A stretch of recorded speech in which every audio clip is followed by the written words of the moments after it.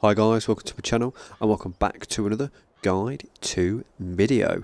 In this video we're looking at this adapter here made by Sonsons. It allows you to pick up telehandler equipment with a wheel loader. Nice idea, let's take a look at it. It is in the miscellaneous, so there it is there. Someone's mech ok svets. No idea if I'm pronouncing that right. As you're probably aware from previous videos, pronunciation is not my strongest suit. So £5,500 to buy. It's not too bad price, that, to be honest. £5 a day. Not bad, not bad. One downloadable slot it takes up. And it says the adapter provides the ability to mount a tool with a different bracket than what it is on the loader.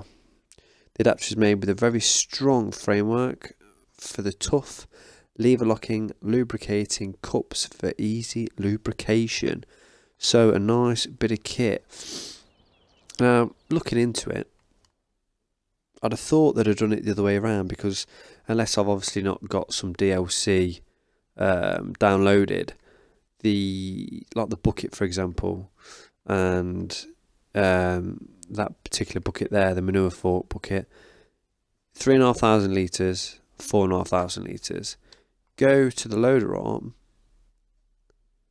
6,000, 10,000. So I'm not quite sure why you would want to put the telehandler buckets etc onto your wheel loader when the wheel loader has a high capacity. I'm not sure, again, unless it's missing something, I've not downloaded something, and that's the reason why, but can't quite understand it at the minute.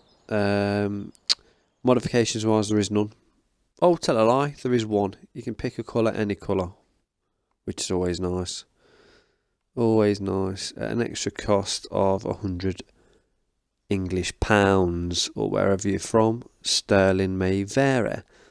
So that's it guys, nice short sweet guide for the coupler adapter. Leave a like, subscribe, that'd be awesome. Until next time guys, stay safe, stay tuned, and I will see you soon.